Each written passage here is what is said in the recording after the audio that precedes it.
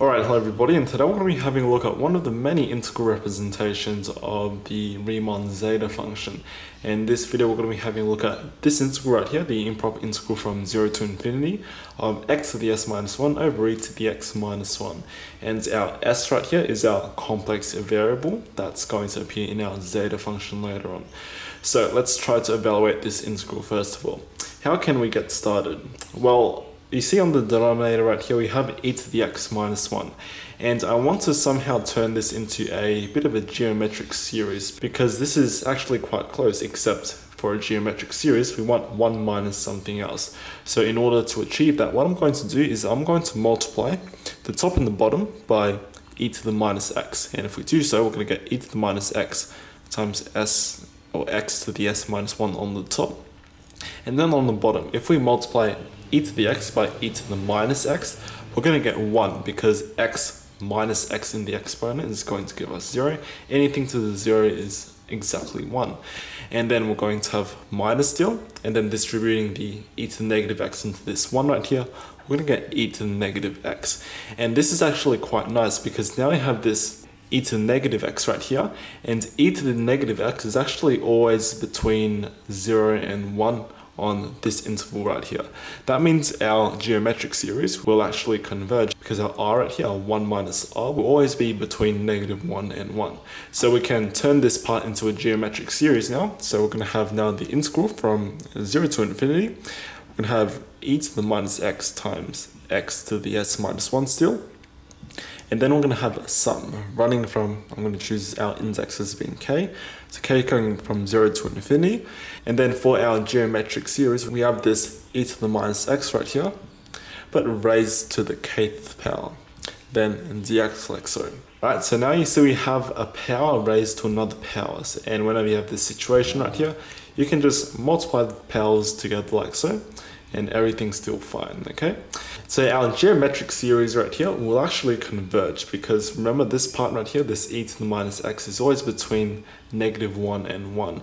So that means we can kind of pull the sum outside of our integral since this thing converges. So we won't have any problems interchanging the limits there. So if we pull the sum out to the front, we're going to have the sum running from k equals 0 up to infinity of integral from 0 to infinity. I'm going to put this x to the s minus 1 first. And we're going to combine these two exponential terms together. And you see we have this negative x that's common on the exponent. And we can actually factor that out. So we're going to get e to the minus x. And if we factor minus x out, we're going to get 1 plus k. Okay, so now we have this integral right here. And if you know your integral representations of some specific functions well enough, you'll know that this kind of looks like the gamma function. Except we have this weird x times 1 minus k part that's kind of messing everything up. So what we can do is that we can actually introduce a new substitution if we let some new variable t be equal to this part only right here without the negative. So t being equal to x times 1 plus k. We can differentiate both sides now, so we're going to have dt being equal to, well, derivative of x times some constant is just that constant, and then dx. So that means that our dx is equal to 1 over 1 plus k times dt. And we can just rearrange for our x right here. We can have x being equal to t over 1 plus k if we want to. So if we throw all of this stuff back into our integral, we're still going to have our sum running from k equals 0 up to infinity, and now our bounds of our integral. If we plug x equals 0 into here, our t will still be 0. So we're still going to have the integral from 0, and plugging infinity into this x right here, our t is also going to blow up to infinity. So our bounds are preserved, and now we have x raised to the s minus 1. You see, x is exactly t over 1 plus k. So if we substitute that in, we're going to get t to the s minus 1. And then 1 plus k raised to the s minus 1 power like so. And then now you have e, and now negative x times this thing right here. We said that was t, so we have e to the negative t. Then dx is exactly 1 over 1 plus k times dt. But you see, we also have this 1 plus k on the denominator right here already. So if we multiply this into here, we're going to add 1 to this exponent right here, so we're just going to have 1 plus k to the s power. And then of course our dt at the end is like so. Alright, so we're actually very close now. This is looking a lot more like a gamma function. So we have this 1 plus k to the s power, and that's just a constant in terms of t. So let's actually chuck that out to the outside. So we're going to have now the sum running from k equals 0 up to infinity of 1 over, I'm going to put like this, k plus 1 to the s power.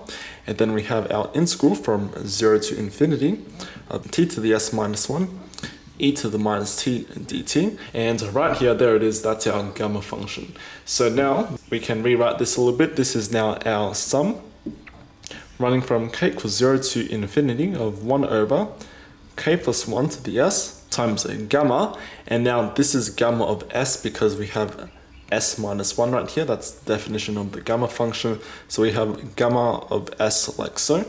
And we can actually simplify this part right here further a little bit because we have this k plus 1. And let's say our k plus 1, that's going to turn into a k. So that means when our original k is equal to 0, if we plug 0 into this k right here, our new k will actually start at 1. So now if we shift the index, we're going to have k going from 1 to infinity of 1 over, and now our k plus 1 turns into k, so we're going to have k to the s times gamma of s. And this sum right here, the infinite sum from 1 to infinity of 1 over k to the s, that's exactly the Riemann Zeta function. So we can simplify this down into zeta of s times gamma of s.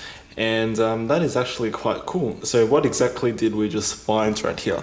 We found that our integral at the very start evaluates to the zeta function of s times the gamma function of s. So this is what this integral evaluates to, zeta times gamma of s. And well, if we want an integral representation of the zeta function, we can isolate our zeta right here by dividing both sides by gamma. So if we want zeta of s is equal to 1 over gamma of s times this integral from 0 to infinity x to the s minus 1 over e to the x minus 1 dx. And that is quite nice. That is one of the integral representations of our zeta function right here. So yep, hope you guys enjoyed this quick little video, and I'll see everyone next time.